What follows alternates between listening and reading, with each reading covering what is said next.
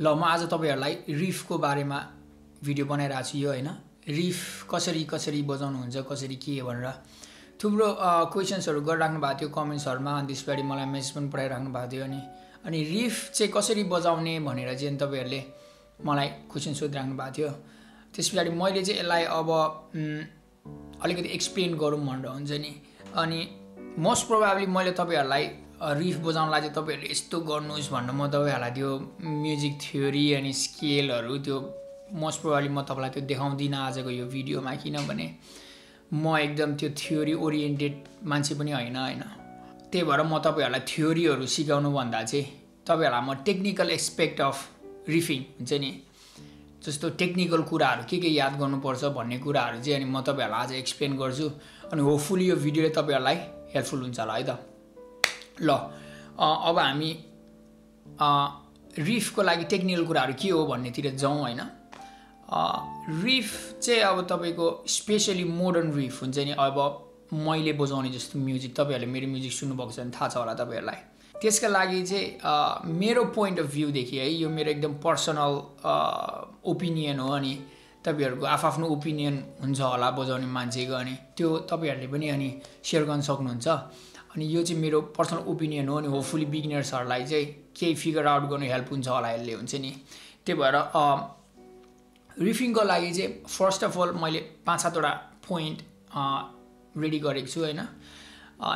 फर्स्टमा चाहिँ तपाईहरुले याद गर्नुपर्ने भनेको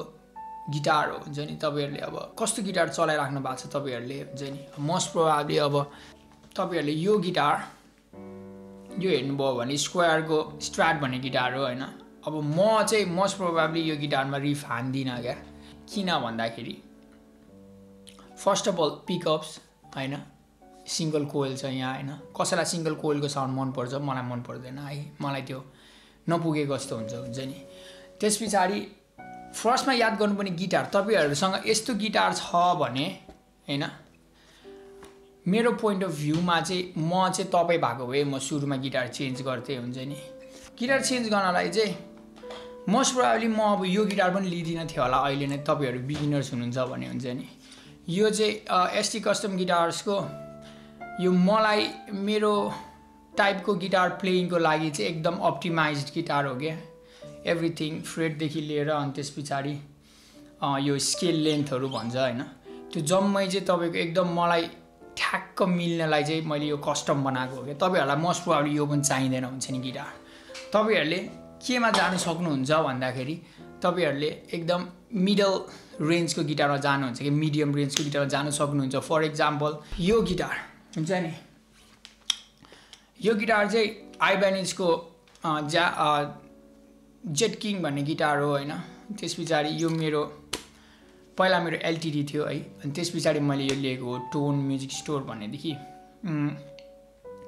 अनि यो चाहिँ तपाईको एकदम सस्तो गिटार हो क्या 30-40 हजार होला हुन्छ नि अनि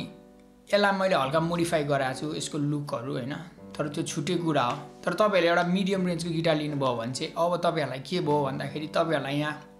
हमबकर हाल्ने ठाउँ भयो के हमबकर पिकअप भन्छ यो हैन ठुलठुलो पिकअप अनि यसमा चाहिँ पहिला अर्कै पिकअप थियो त्यसपछि अनि मैले EMG भन्ने चलाउँथे म यहाँ हाल्दिन्छु है इमेज EMG भन्ने म चलाउँथे पहिला अनि हामीले त्यो EMG भन्ने थुप्रो चलाए हुन्छ नि त्यसपछि 5-7 वर्ष पछाडी चाहिँ मैले अहिले भर्खरै 1 वर्ष जस्तो भयो कि अलिक धेरै भयो ST custom गिटार्सको made in Nepal दिहाइना भन्ने पिकअप चलाइरहेको छु यो हैन यसलाई के भन्छ हाई गेन पिकअप त्यस्तो के भन्छ हुन्छ नि पिकअप पनि खालको हुन्छ क्या हमबकर भयो भने तपाईहरुले मोस्ट प्रोबेबली तपाईहरुले धेरै डिस्टोर्सन अलिकति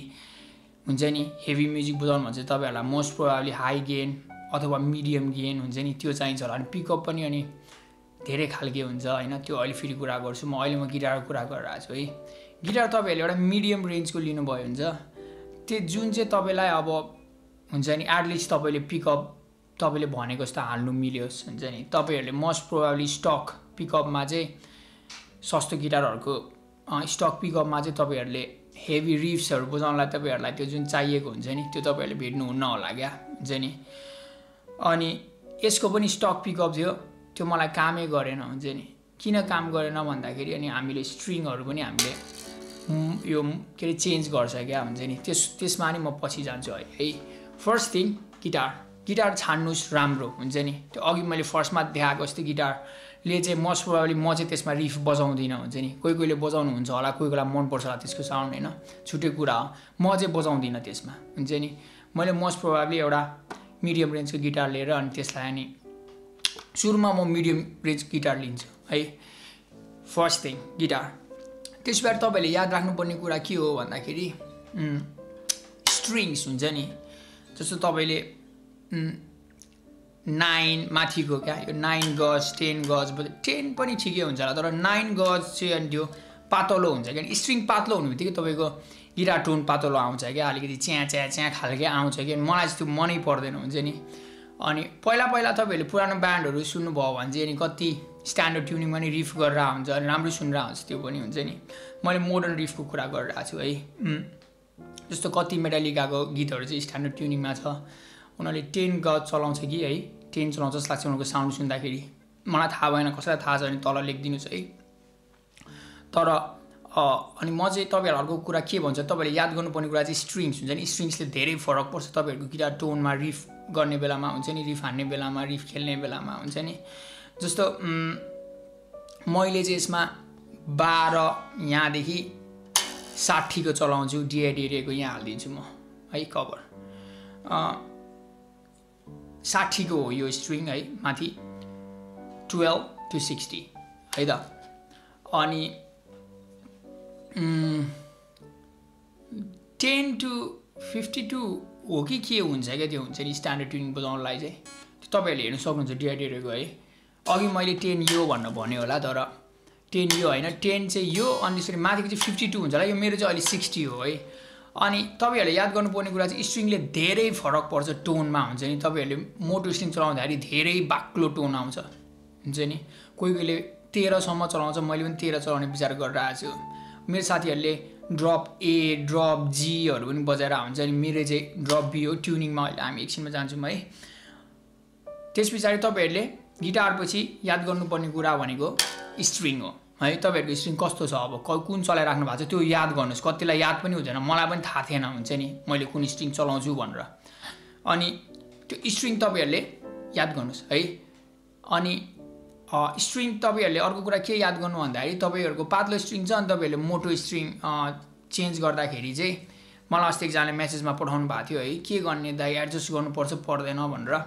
मोस्ट प्रोबेबली तपाईँहरू 9 देखि चाहिँ अनि त्यस पछाडि 9 to म तलकोदेखि म जहिले पनि हामी तलकोदेखि गन्छौँ है 9 to अब 48 कति हुन्छ माथि होइन एनिवेज 9 देखि तपाईँले 12 यो चाहिँ 12 हो होइन 9 देखि 12 जानुभयो भने चाहिँ तपाईँको मोस्ट प्रोबेबली एडजस्ट गर्नुपर्छ किनभने त्यो स्ट्रिङ टेन्सनले गर्दाखेरि तपाईँको नेक सेक बाङ्गिने हुन्छ होइन मोस्ट प्रोबेबली तर तपाईँहरू 11 देखि 12 गइराख्नु भएको छ भने चाहिँ नपर्नु सक्छ है नपर्नु सक्छ पर्नु पनि सक्छ तर अर्को कुरा तपाईँले के याद गर्नु भन्दाखेरि स्ट्रिङ चेन्ज गर्दाखेरि तपाईँहरूको त्यो बजहरू आउने प्रब्लम हुनसक्छ ला अब मेरो गिटार बिग्रियो भन्ने हुन्छ त्यो हुँदैन त्यो बिग्रेको होइन होइन यो तपाईँहरूको चाहिँ स्ट्रिङ चाहिँ यहाँ नेक एडजस्ट गर्नुपर्ने हुन्छ यहाँ खोलेर तपाईँको यहाँ खोलेर चाहिँ तपाईँको नेक एडजस्ट गर्नुपर्ने हुन्छ त्यो त्यसको छुट्टै त्यो नेक एडजस्ट गर्ने कुरा अब त्यो छुट्टै कुरा हो त्यो मेरो त्यो मैले सिकाउने कुरा होइन तपाईँहरूलाई होइन कहीँदेखि सिक्नु होला है अर्को कुरा याद गर्नुपर्ने भनेको चाहिँ तपाईँको पिकअप हुन्छ नि मैले अघि भने मेरो अर्को गिटारमा हाइना एससी कस्टम गिटार्सको हाइना छ अनि तपाईँहरू रिफ बजाउनुहुन्छ भने चाहिँ अनि तपाईँहरू धेरैवटा टाइपको पिकअप युज गर्न सक्नुहुन्छ हुन्छ नि अनि तपाईँहरूलाई नेपालमा पाउने पिकअप चलाउनु मन छ भने चाहिँ एससी कस्टम गिटार्सको हाइना भन्ने लिनुहोस् है त्यो दामी छ मैले चलाएको मैले प्रुभ गरिदिएको त्यो हुन्छ नि अप्रुभड बाई मी हुन्छ नि त्यो लिनुहोस् बजाउनुहोस् प्राइस पनि त्यस्तो महँगो छैन जस्तो लाग्छ मलाई है अब यो गिटारमा हेर्नुहुन्छ भने यसमा फिसम्यान फ्लुएन्स मोडर्न भन्ने हो यो होइन अनि अब यसको यो पनि अब हेभी गिटार बजाउने पिकअप हो क्या हुन्छ नि हाई गेन पिकअप हुन्छ नि अनि पिकअप अब थुप्रो टाइपको हुन्छ एक्टिभ प्यासिभ के होइन त्यो आल्निको भन्छ के भन्छ त्यो थुप्रो टाइपको हुन्छ नि अब त्यो सबै तपाईँहरूलाई मैले अहिले नै एक्सप्लेन गर्नु भन्दाखेरि अब कति कुरा मलाई पनि थाहा छैन हुन्छ नि त्यो सबै कुरा एक्सप्लेन गर्नु भन्दा नि तपाईहरुलाई म 2-3 पिकअपको लिस्ट राखिदिन सक्छु तल जुन चाहिँ मैले तपाईहरुलाई रिकमेन्ड गर्छु हैन जस्तो फिशम्यान भयो हाइना भयो EMG भयो त्यसपछि अब बियर नकल होला हैन म तल लिंक हालिदिन्छु डिस्क्रिप्सनमा है त पिकअप तपाईहरुले याद गर्नुपर्ने हुन्छ स्टक पिकअपमा बजाइराख्नु भएको छ भने मोस्ट प्रोबेबली तपाईहरुको मिडियम रेन्जको गिटारमा स्टक पिकअपमा मोटो मोटो स्ट्रिङ हाला झ्याझु बजाइराख्नु पर्छ भने फर्स्ट कुरा पिकअपले स्ट्रिङ त्यो मोटो थिकनेस थाम्दैन त्यो ड्रप ट्युनिङ थाम्दैन त्यो भएर तपाईहरुको टोन मोस्ट प्रोबेबली एकदम नराम्रो आइरहेको हुन सक्छ त्यो कारणले है त त्यसपछि अर्को कुरा हामीले हेर्नुपर्ने भनेको हामीले गिटार गयौं स्ट्रिङ्स गयौं है त्यसपछि हामी पिकअप गयौं है त फोर्थ कुरा हामीले हेर्नुपर्ने भनेको चाहिँ ट्युनिङ्स है तपाईहरुले मोडर्न रिफिङ खोजिराख्नु भएको छ भने चाहिँ मोस्ट प्रोबेबली तपाईहरु ड्रप ट्युनमा जानुपर्छ होला अथवा ड्रपै नगए पनि लोअर के भन्छ त्यसलाई लोअर स्केलमा चाहिँ तपाईले ट्युन गर्नुपर्छ होला हुन्छ नि जस्तो यो चाहिँ मेरो यो गिटार चाहिँ तपाईको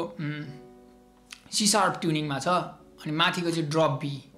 त्यो गर्नुको कारण चाहिँ यसरी कर्ड हान्नु नपरोस् यसरी हान्ने कर्डलाई चाहिँ यसरी हान्नु पाओस् भन्ने हो मेन कुरा त्यो भनेको तीनटा खाली भन्दा हात अनि यसलाई अब यताउता के गर्नु मिल्यो दुईटा औँला त्यसरी पावर कर्डमै राख्नु पर्यो भने अनि अलिकति लिमिटेड हुन्छ क्या हुन्छ नि अनि ड्रप ट्युनिङ चाहिँ मलाई चाहिँ एकदमै सजिलो लाग्छ म स्ट्यान्डर्डमा नि बजाउँछु मेटालिकाहरु बजाए भने स्ट्यान्डर्डमा बजाएर हुन्छु हैन तर ड्रप ट्युनिङ चाहिँ मलाई सजिलो लाग्छ मैले रिजन पनि भनिहालेँ one of the main reason चाहिँ तपाईको यसरी बजाउने कर्ड यसरी बजाउन मिल्छ क्या हैन त्यो तीनटा औँला खाली भयो हैन चलाउन मिल्यो है टेक्निकल कुरा गर्दाखेरि अनि त्यसपछि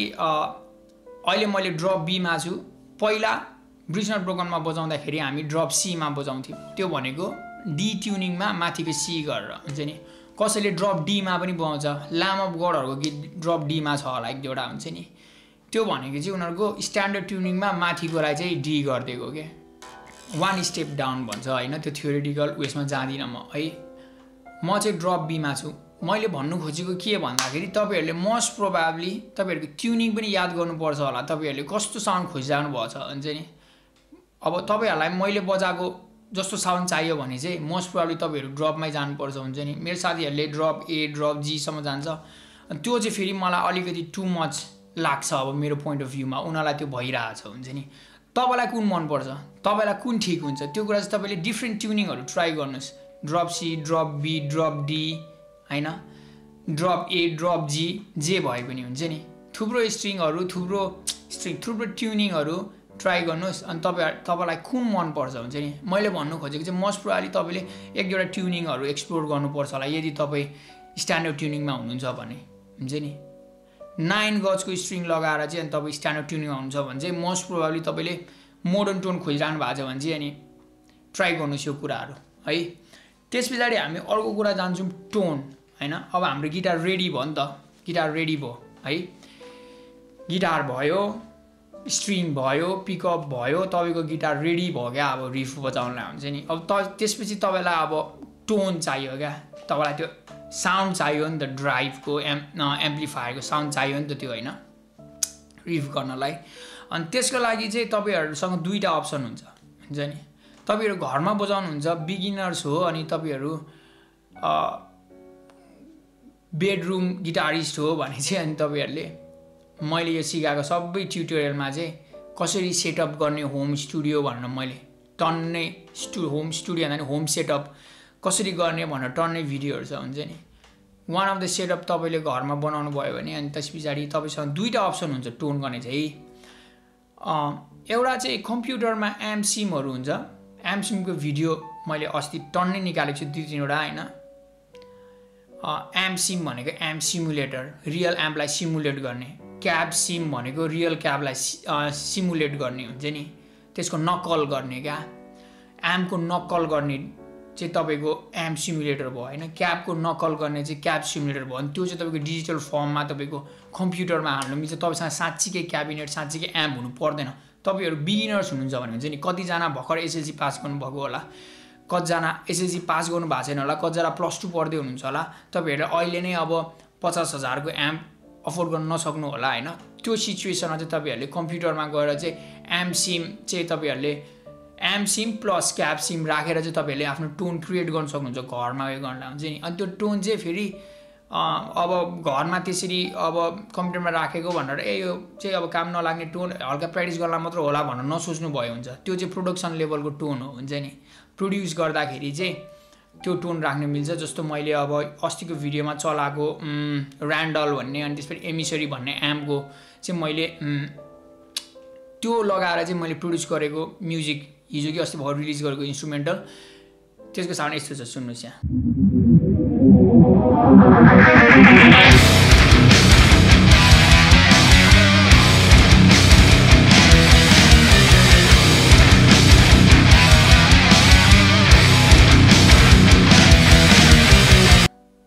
है त्यसपछि second way of creating the tone भनेको चाहिँ तपाईँको साँच्चीकै एम्प हुन्छ नि। जस्तो यो एम्प हेर्नुहोस् यहाँ है, यो मेरो एम्प हो। म रियल सुरुमा चाहिँ यो एम्प चलाउँछु अनि त्यस पछाडि यो क्याबिनेट हेर्नु यहाँ है, यो मेरो क्याबिनेट हो है त। त्यस पछाडि म चाहिँ यो चलाउँछु मेरो ज्याम रुममा चाहिँ हुन्छ नि। अनि यो एम्प हेर्नुभयो भने फेरि यो चाहिँ हाई गेन एम्प हो क्या हुन्छ नि। हाई गेन एम्प भनेको धेरै डिस्टोर्सन भएको त्यो हुन्छ नि, किनभने हामीले डिस्टोर्सन एकदम धेरै चलाउँछ रिफिङ गर्ने बेलामा हुन्छ नि। तपाईँले मोस्ट प्रोभाब्ली जिमी हेन्ड्रिक्सले बजाउने टोनमा चाहिँ रिफ हान्दा अलिकति कस्तो सुन्नेला, इन्ट्रेस्टिङ सुन्नेला, मन पर्ला होइन। तर जेनरल भ्यूमा हेर्ने हो भने त्यो अलिकति कस्तो सुन्नेला हुन्छ नि। त्यही भएर यो एम्प फेरि हेर्नुहोस् है, हाई गेन एम्प हो। यस्तो एम्प थुप्रो हुन्छ नि। म लिङ्क तल राखिदिन्छु, तपाईँले हेरिराख्नु भएको छ भने। यो लन्च बक्स साइजको है, लन्च बक्स भनेको ठुलो एम्प चाहिँ यस्तो हुन्छ, यहाँ हेर्नुहोस् त है। त्यस पछाडि त्यसको लन्च बक्स मोडल चाहिँ यो हो क्या है। तपाईँहरूले सुरुमा बजाइराख्नु भएको छ भने लन्च बक्स किन्दाखेरि इनफ हुन्छ है। मैले लन्च बक्स चाहिँ चलाएर आज पुगिरहेछ, ठुलो पैसा छ किन्नु सक्नुहुन्छ भने किन्नुहोस्, नकिन्नु भनेको होइन है त। त्यस पछाडि टोन त्यसरी क्रिएट गर्न सकिन्छ। एउटा तपाईँलाई चाहिने एम्प, तपाईँलाई सुट गर्ने एम्प हुन्छ नि। तपाईँलाई सुट गर्ने एम्प कुन हो त भन्दाखेरि हेभी गिटार बजाउने एम्पहरू, रक एम्पहरू, मेटल एम्पहरू हुन्छ नि। मोस्ट प्रोबाब्ली तपाईँले फेन्डरको त्यो के अरे ज्याज बजाउने एम्प लिएर चाहिँ तपाईँले रिफ बजाउँदाखेरि अलिकति अड सुन्नेला, राम्रो पनि सुन्नेला, थाहा छैन होइन। जे गर्नु पनि पाउँछ है फेरि म्युजिकमा। म्युजिक भनेको फ्री कुरा हो, तर मैले जेनरल कुरा गर्नु खोजिरहेँ है त। टोन के आयो हाम्रो, गिटार, पिकअप, स्ट्रिङ्स होइन, ट्युनिङ्स होइन, त्यस पछाडि टोन है, तपाईँहरूले याद गर्नुपर्ने कुरा। त्यस पछाडि टेक्निकल कुरा अर्को गर्नुपर्दाखेरि तपाईँहरूले याद गर्नुपर्ने कुरा चाहिँ सानो एसेसरिजहरू क्या तपाईँको हुन्छ नि। जस्तो यो देख्नुभयो भने यहाँ के होला भनेर कतिजनाले थाहा नभएकोले सोच्नुहुन्छ, मैले पनि सोच्थेँ है। यो चाहिँ मैले यसलाई स्ट्रिङ ड्याम्पेनिङ भन्छ। यो चाहिँ तपाईँले रिफ हान्दाखेरि माथिको 3टा बजाइराख्नुहुन्छ भने तलको 3टाले नोइज आउँदैन क्या, क्र्याङ क्रिङ च्याङ चिरिङ आउँछ क्या रेकर्ड गर्दाखेरि हुन्छ नि कहिले कहिले। यसले चाहिँ त्यो ड्याम्पन गरिदिन्छ। भन्नुको मतलब तपाईँको रिफ क्लियर भयो, टाइटर भयो है।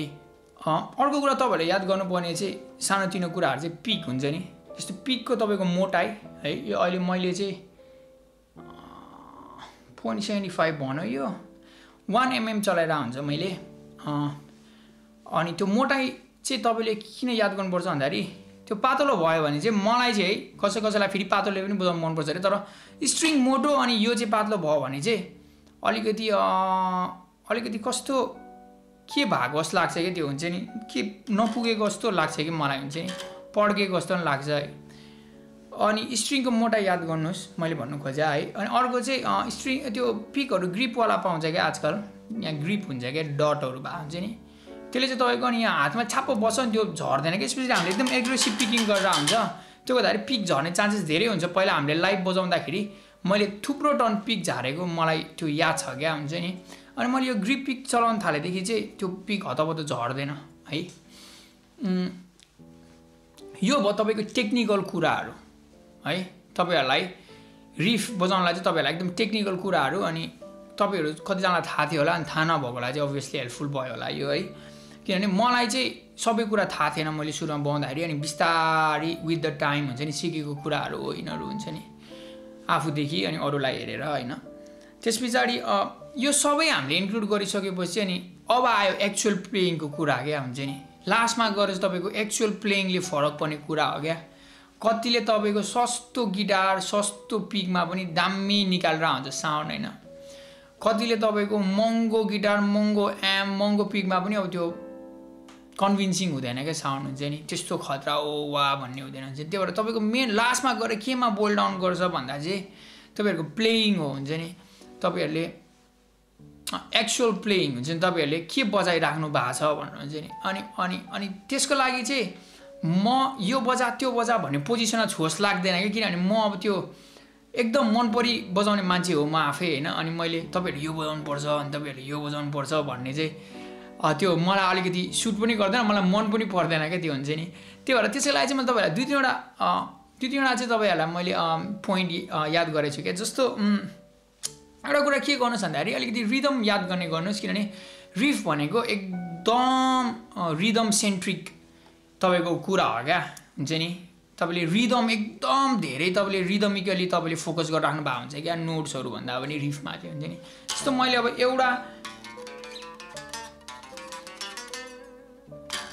मैले अब जस्तो एउटा स्केल लिएँ भने त्यसलाई मैले डिफ्रेन्ट तपाईँको रिदमहरू हालेर त्यसलाई मैले धेरै इन्ट्रेस्टिङ बनाउन सक्छ क्या हुन्छ नि त्यही भएर तपाईँहरूले याद गर्नुपर्ने कुरा चाहिँ फर्स्ट कुरा है त्यो मान्छेले याद दाइ कुन स्केल बजाउने के गर्ने कस्तो के स्केल बजाउनु भनेर सोधिराख्नु भएको हुन्छ अनि मलाई चाहिँ स्केल मतलब लाग्दैन खासमा हुन्छ नि मलाई चाहिँ के इम्पोर्टेन्ट जस्तो लाग्छ भने रिफ गर्दाखेरि चाहिँ रिदमिकली चाहिँ तपाईँहरूले बुझेको हुनुपर्छ रिदम हुन्छ नि थ्योरिटिकली नबुझ्नु भए पनि रिदममा चाहिँ याद गर्नुहोस् कि तपाईँले हुन्छ नि कसले बजाउँदाखेरि रिदमिकली के बजाइरहेको छ यो मान्छेले भनेर हुन्छ नि फर्स्ट कुरा है अनि मैले तपाईँहरूलाई यो चाहिँ सजेसन दिएको होइन है हुन्छ नि यो चाहिँ मैले यतिकै तपाईँहरूलाई हुन्छ नि कुरामा कुरा है त त्यही गर्नु भन्नु खोजेको होइन है त तपाईँहरूलाई जे मलाई लाग्छ त्यो गर्नुहोस् अनि त्यस पछाडि अर्को चाहिँ जस्तो हामी अनि रुलमा बसेर चाहिँ जस्तो अब यस्तो कर्डहरू बजाएर हुन्छ होइन अनि मान्छे कस्तो लाग्छ भने त्यो कडै बजाउनु पर्दैन जस्तो लाग्छ क्या हुन्छ नि जे पाति बजाइदिने क्या जस्तो आजकल म अब यो अब म्युजिक टिचरको गाडी बजायो भने एक झापड हान्छ हुन्छ नि के बजाएको तैँले यो भनेर हुन्छ नि वियर्ड कर्ड्सहरू क्या